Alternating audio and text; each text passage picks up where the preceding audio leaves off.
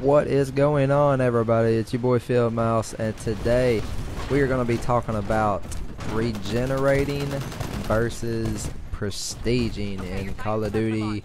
We're going to say Call of Duty Ghost specifically since it's the most recent. First question, which do you like better? Which do you think is more rewarding, when you get to the end of it? There for a while, in previous Call of Duties, when you reached max prestige or max level of within a prestige, and you finally hit the button to go up, you feel a little bit of reward because you get that next icon, you get those player cards, emblems, and so forth. Now, to my knowledge that I can remember, there's never been like challenges to complete before you can do so, and that's what Titanfall has done in theirs. If you do not know about it, or you don't own the game, or you're not far enough into it, or you've never looked into it, when you reach max level in Titanfall, you have the option to regenerate, aka prestige, pretty much, and start back over, and you will be on the next generation, which is pretty cool. It goes through this little process. It's not just hitting a button, hitting a button, and then bam, you're to the next prestige or generation or whatever it may be. Now, in Titanfall, you have to complete challenges, like I said.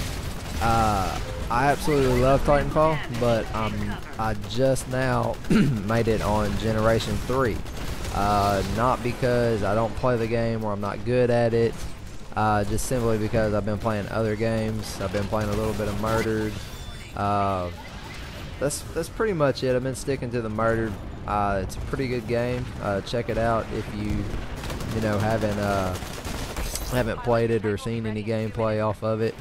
I'll link a couple of my videos down in the description. But I just reached Generation 3, and I had to complete these challenges before I could move on. And the challenges were one of the Titan weapons, the 40mm cannon, which a lot of people like it. Me personally, I fucking hate it. Like, it's cool and it's better than others, but if I had the choice, I would not choose it. I wouldn't, choose it to use because, I don't know, it just don't really work for me. I did pretty well with it on Generation 2 when I was doing these challenges. But everybody knows the longer you use something, the better you're going to get with it, regardless of, how shitty the gun is or whatever.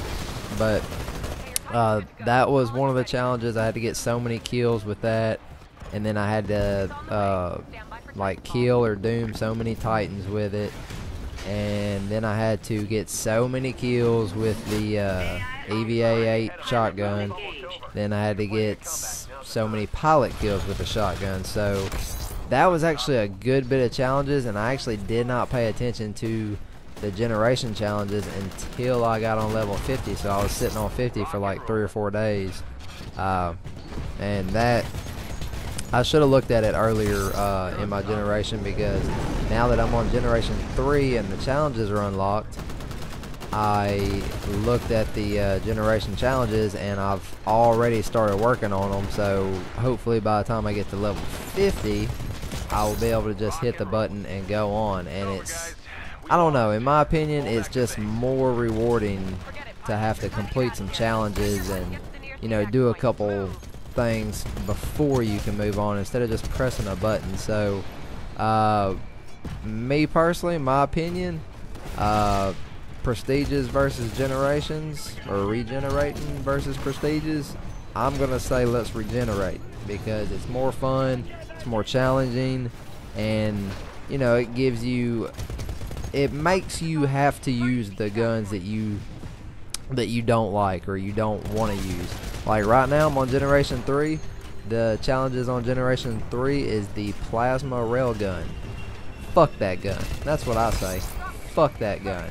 But anyways, hope y'all enjoyed it. Let me know what y'all prefer, generating or prestiges. I prefer generating, so let me know what you think. Let me know what your opinion is on it. I will catch y'all later. Peace.